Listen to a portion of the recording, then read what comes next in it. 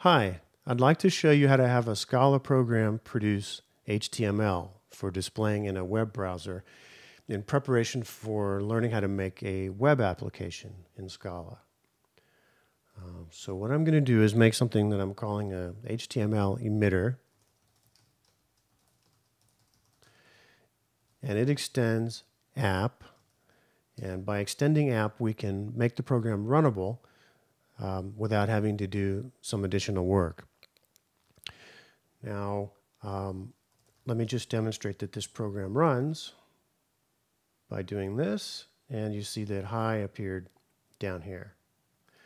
We want the program to generate the HTML and store it in a file, so I need to make a way to do that. And I'm going to make something called a print writer. Val p equals new print writer, and print writer comes from java.io package, so I've made an import for that.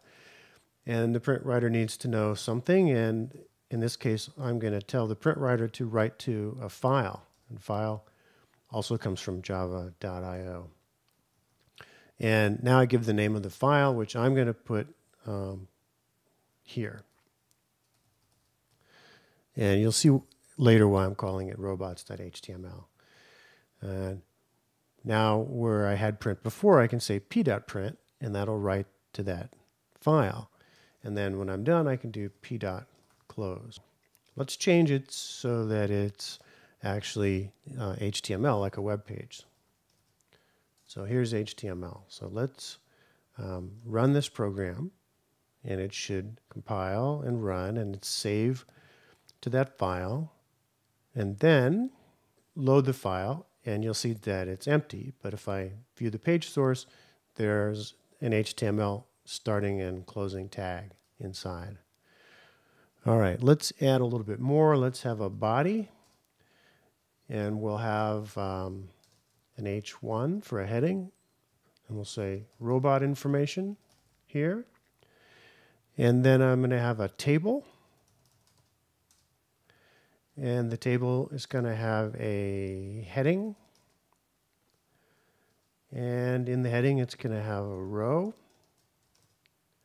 and in the row it'll have two headings, one of which says name and the other of which says strength. So these robots have two properties, a name and a strength.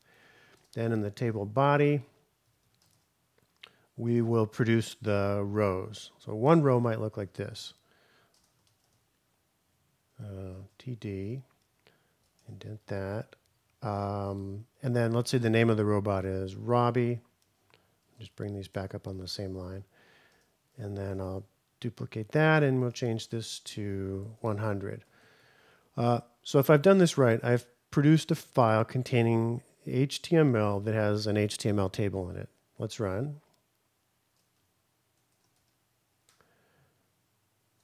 And then I'm going to reload the browser page here. And there we go. Here we have our table, and we have one row in the table.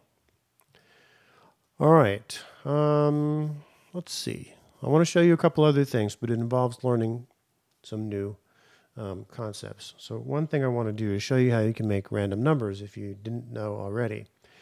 I'm going to import Scala util.random, and then I'm going to create a new random number generator here. And then I can easily get new random integers just by saying r.nextInt and then some number here.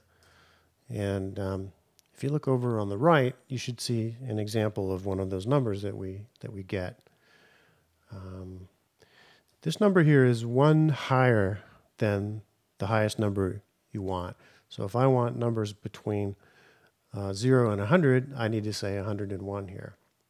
So now you see the integrated development environment reevaluated this and produced a 16 that time. All right. You also need to know about case classes if you don't already. So here's how you make a case class. And we're using a case class because we want to have a simple way of creating some information about a robot.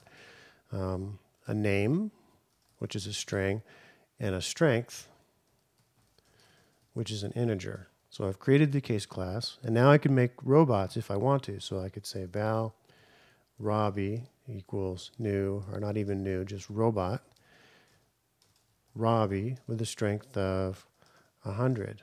And you see now that this has produced a value Robbie, which is a robot, and it looks like this.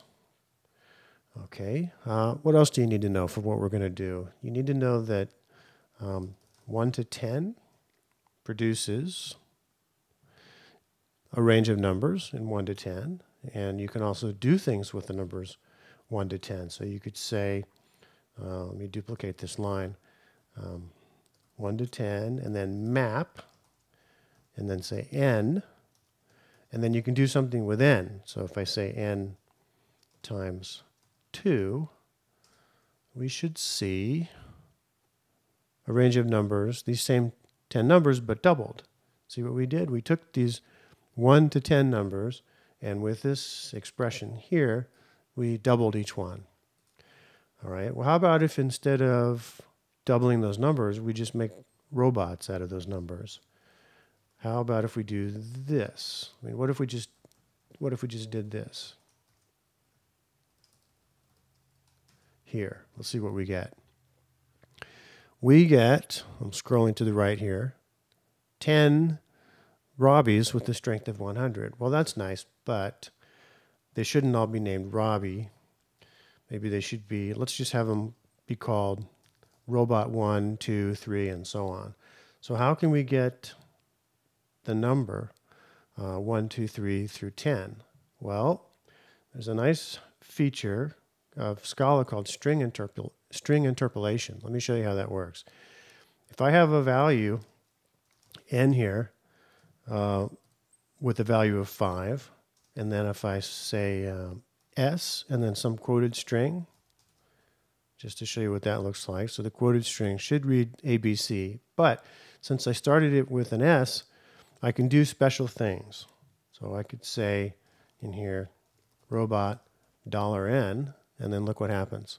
It says robot 5. So a substitution takes place. $n doesn't mean put a $sign followed by an n here. It means go look for something called n and put that here instead of what I have. Okay? So now that you know how to do that, can you figure out how to name these robots? Robot 1, 2, 3, 4, up to 10? Well, the first step is this. Put the s in front of the string so that we can do that string interpolation. And that wasn't quite enough because it didn't really appear to change anything. But what goes here? And look on line 11. $n. And now, robot 1, robot 2, robot 3, and so on. Okay? Now I want to have the strengths of the robots be random as well. What can I do instead of this 100 here? And you already know the answer, and for a hint, look on line 3. How about this? r.nextInt 101. And now we have 10 robots whose names are sequenced, robot 1 through robot 10, and their strengths are random integers equally distributed between 0 up to and not including 101. So between 0 and 100. All right, so those are the fun things to learn in order to finish this project of emitting some random robots to an HTML table. So let's go back to the HTML emitter program, and maybe there's some code we can copy. I think we can use this import. So let's just copy that over. And then this I'm going to put down here. And okay, another thing you need to know is how to combine XML with Scala. So let's do that next. So here we have an XML tag. Let's just do HTML here, and then end the HTML. And then inside the HTML, we want to have we want to we want to show the value of n. Let's do that. Okay, now I don't know what's going to come out over here if this is even going to work, but maybe I need to do something like val x gets and then this stuff. And we'll see what we get. And there we go. We get HTML and then a 5 in here. Now why is it 5? Because n is equal to 5. If I change n to a 6, then n is now a 6, and so a 6 comes out here. When you have XML in Scala and you want to do something more advanced, like have some Scala code, that we use these braces. Okay, I think you know now everything we need to do you need to know to finish this project. So let's come back here and see what we need to do. Here we need to produce one of these table rows for every robot. So we're going to introduce some Scala code here, and then we're going to map over the robots. So robots map, and then R will represent each robot in turn. Oh, we haven't made the robots yet, have we? Okay, let's go get that code from here. Okay, so robots now is a sequence of robots. It's got 10 robots in it. And now I can continue with mapping over the robots. So for each of these 10 robots, I'm going to do something. I'm going to produce some HTML. And so I need an opening brace and a closing brace. And now inside here, I'm going to make a table row. And the table row is going to have 2 columns, these TDs here. And then I'm going to say R is the robot, so R.name. That's the first thing. And then the second thing is R dot what? Well, look on line 7. Strength. Okay. And I can get rid of this. And let's see if I have everything. Let's run it. And reload over here. Beautiful. We have written a Scala program to produce HTML and write it to the file system, and then we can display it in the browser.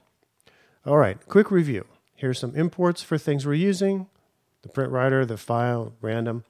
Here's HTML emitter, which is an object that extends app. We extend app because app gives us features that make the program easier to make runnable. And we create this random number generator that we can use to generate random integers. We create the print writer, and we tell it to write the contents to this file in the file system. Now we have the case class for the robot.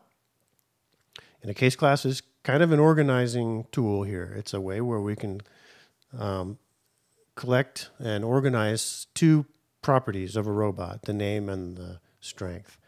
And here we take the numbers 1 to 10 and we change them into robot objects with names robot 1 through robot 10, and with strengths, which are random integers between 0 and 100. Then we have a big print statement here, and we print out HTML, and everything in here is just standard HTML, except for this part where we call some Scala code to produce multiple rows.